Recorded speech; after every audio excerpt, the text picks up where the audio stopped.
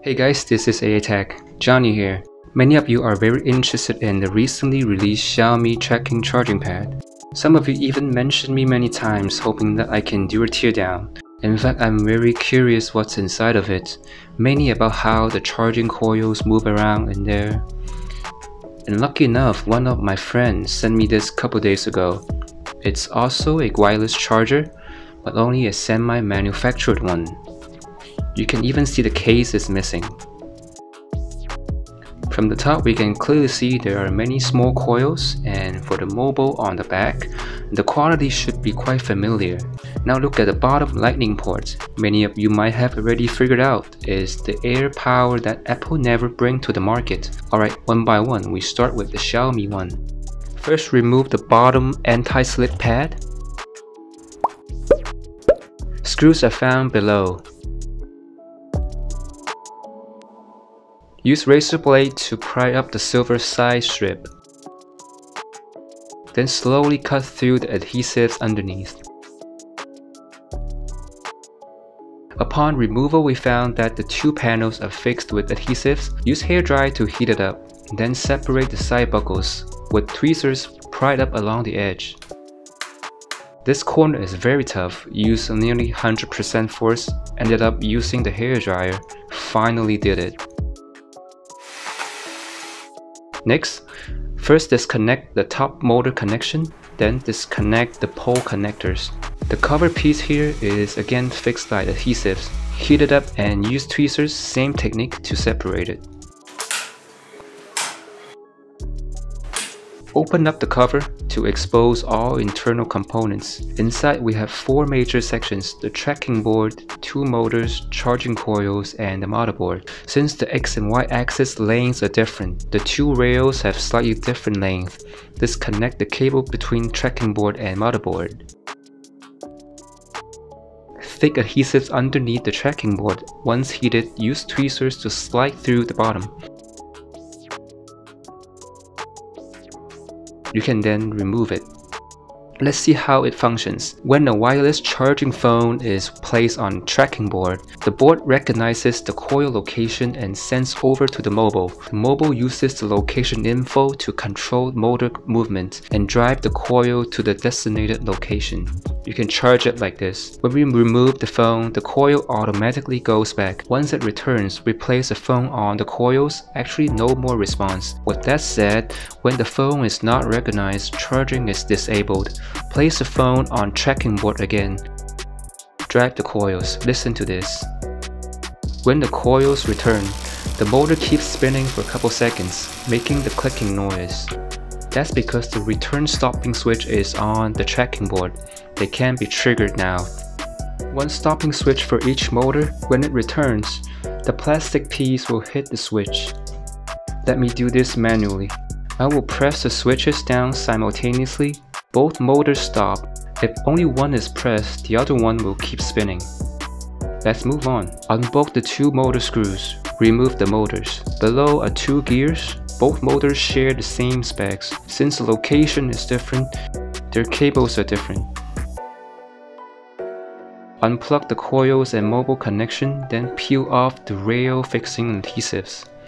The rail assembly can now be removed. Turn it over and split the coils and rails. The Luxshare ICT logo stands up a lot.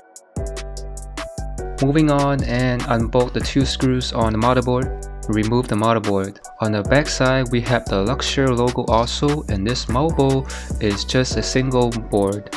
And this black color strip is colored on top of the rails to prevent sliding off the rails. I hope this will satisfy your curiosity. Next up, let's look at the semi-manufactured piece. First, with the blade, cut off the top graphite sticker. By peeling off a bit, we found a transparent film underneath. Continue with the blade to pry it up. Pull slowly. Once that's done, you can see a lot of coils. So far, we don't know how many are there. The outer loop is covered by some thermal copper foil that's actually quite thick. The next layer is a plastic shield. Underneath it, there is much more adhesives. Cut through these glue spots.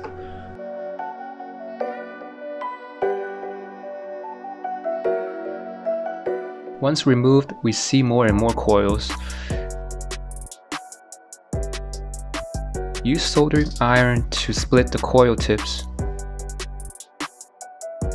Insert blade all the way down to the bottom layer.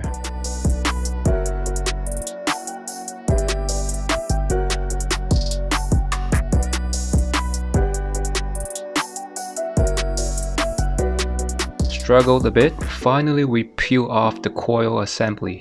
Then peel off the plastic shield between the coils and motherboard.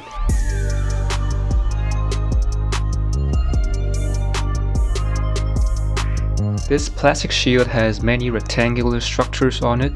Smells like painting ink, an irritating smell as well.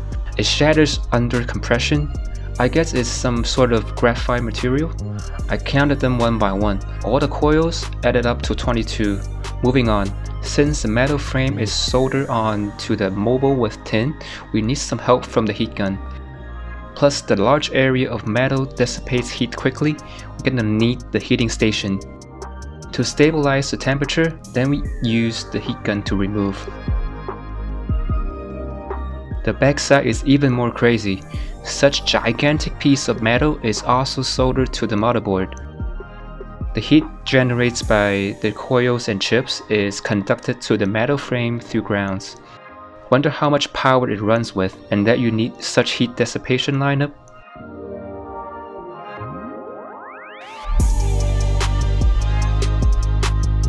Took quite a lot of efforts, finally took them apart. Well, that's everything in the semi-manufactured AirPower. The mobile is designed with high precision. The internal space is also perfectly managed. From its internal layout, we can tell Apple makes high standard products. Different from the Xiaomi tracking style charging pad, when I'm tearing down the AirPower, I feel more like tearing down a phone without display. Not sure why, until today, AirPower is still not officially released. 根据一些不可靠的消息我猜测最早在今年的秋季发布会，我们很可能会再次见到它的身影。For wireless charging, my personal thoughts is that in limited space, we might achieve air charging. It's like Wi-Fi connection. Once there is connection made, it will charge any device within the space. With that being the case, we can call it true wireless charging.